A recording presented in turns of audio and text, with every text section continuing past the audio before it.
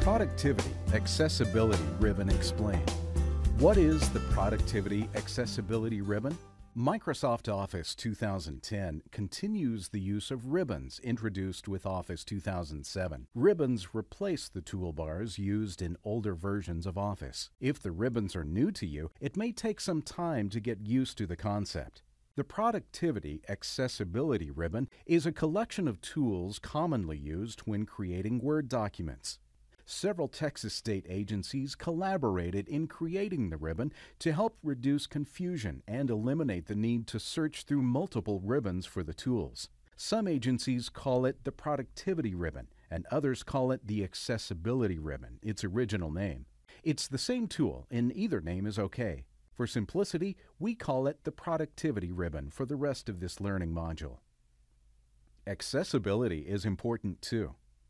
The Productivity Ribbon provides quick access to frequently used tools, including the tools to help you make your documents as accessible as possible.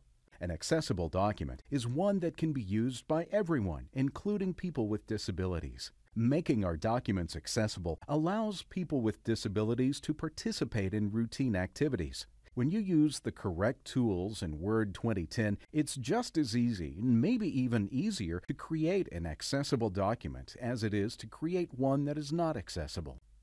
Where to find the ribbon? Look at the ribbon tabs at the top of the Word window. If you see the word Productivity listed, the ribbon is installed and ready to use. By default, the ribbon will appear between the Home tab and the Insert tab on the left end of the ribbon. However, some agencies may choose a different location.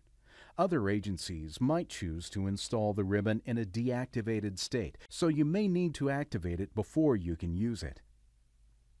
Activating the ribbon. To see if the ribbon is installed but not active, open the Customize the Ribbon dialog in Word. Here are two ways to check if the Productivity Ribbon is installed and, if it is, to activate it. Using a mouse. If you are using a mouse, 1. Right-click your mouse anywhere in the ribbon at the top of the Word window. This will open a context menu showing, among other things, a Customize the Ribbon option. 2.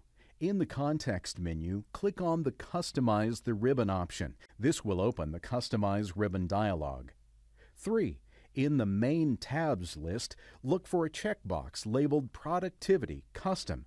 If you see it, the ribbon is installed and you only need to activate it. If you do not see the Productivity checkbox, then you must install the ribbon to use it. 4.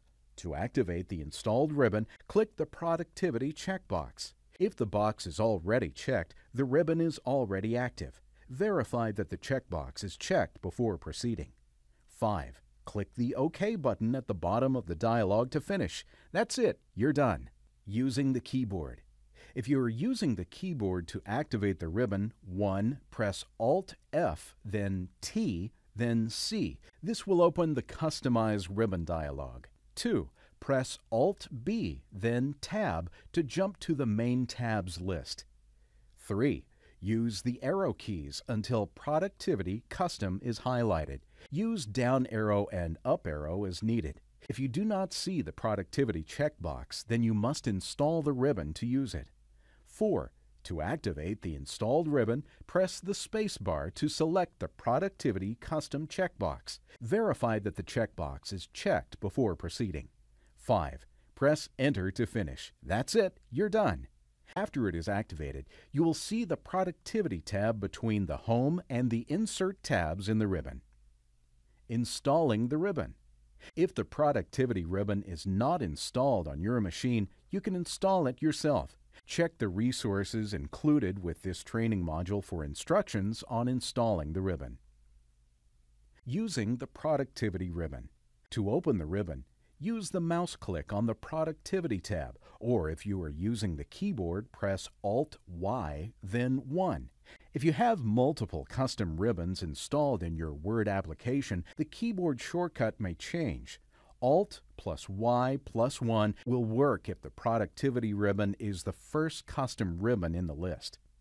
The ribbon is divided into several sections labeled across the bottom of the ribbon: File Tools, Zoom, Structure, Lists, Layout, Tables, Language and Links, forms, and pictures. Details about the tools found in the ribbon are discussed in the other learning modules, but let's look briefly at each section. File Tools.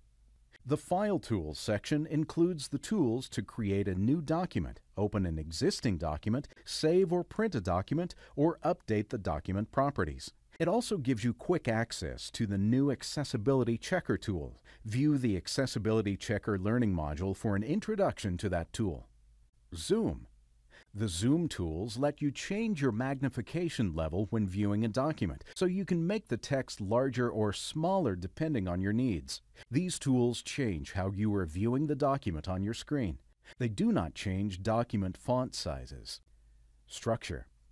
The tools in the Structure section allow you to view and change structural elements in your document, such as the text styles, headings, and table of contents. The Templates option lets you quickly change the document template. Lists. The Lists section contains tools for creating bulleted and numbered lists. Note that if a tool is grayed out or not available, it just means that you're not currently editing an element that can use that tool. Here, the Promote, Demote, and Restart number items are not available because we're not currently editing a list in the document. Layout. The Layout section includes the tools for setting page or section breaks or changing to single or multiple column formats, and also gives you a shortcut to the page setup dialog. Tables. The Tables section contains tools for creating and editing data tables. You can insert a new table, convert existing text to a table, or a table back to text, add a caption to your table, or open the Table Properties dialog. Language and Links. The Language and Links section has tools to set the language of the document or a section of text within the document, and to set bookmarks and hyperlinks in the document. Forms. The Forms section includes tools related to simple forms. Keep in mind that not all forms controls in Word are accessible to people using screen readers, so you should use the elements provided here to ensure that your forms can be used by everybody.